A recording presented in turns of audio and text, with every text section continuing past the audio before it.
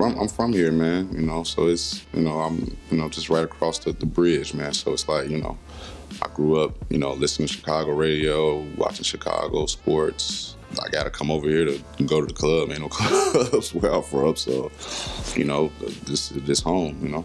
All the people in Indiana hate me because I don't like the Colts. I don't like the Pacers. Man, I'm from, and I'm explaining this one time and that's it. I ain't saying it no more, man, because it's like, it's crazy, man. I always get killed by the Pacer fans, killed by the Colts fans, but I'm from Gary, man. And we don't like the Colts or the Pacers. You know what I'm saying? Like, no sugarcoating it. Like, we're Bulls fans, bro. We're Bulls, Bears fans, man. Like, we don't like the Colts. No. You know, y'all took our Super Bowl from us in '06. Well, Rex Grossman gave it to you. We don't like the Pacers. For what? I mean, Michael Jordan choked Reggie Miller. Why would I like the Pacers? I mean, you know, I'm across in the state line in Indiana, but nah, man. I'm a Bulls fan till I die. You know what I mean? The only outside team that I root for that's not from Chicago is the Dodgers, because I live in LA and I'm a Dodger fan. I've been living in LA almost 10 years, so I've been living in LA longer than Tupac lived in LA. So I'm definitely a Dodger fan. I be at games. So you gotta root for the Dodgers. How can you not root for the Dodgers? They let the first black man play baseball. Definitely Dodger fan. My idea of a perfect Sunday definitely ain't going to church, bro. Just chilling, watching the Bears, man.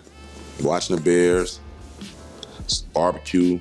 I live in LA, so I said barbecue when I watch the Bears. So it's just like, you know, either watching the Bears in the crib in LA, barbecuing, you know what I mean, chilling, or being here at Soldier Field.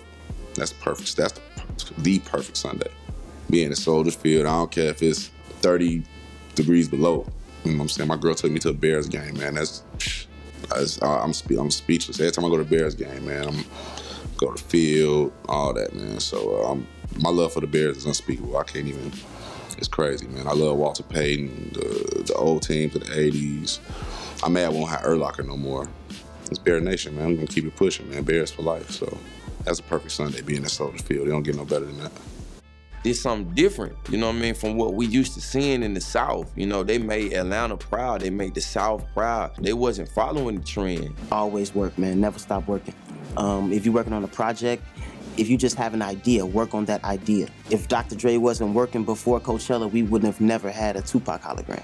I probably put my first verse in there, that's all, and like he brought everybody who was in the studio in there to listen to it after I was done. Tyler, the Creator, Jeremiah. And I don't even think that he talked on anybody else's record besides mine. So I had made sure that I got Yams on the song. It was gonna either be Yams or Puff Daddy, and I got Yams on there.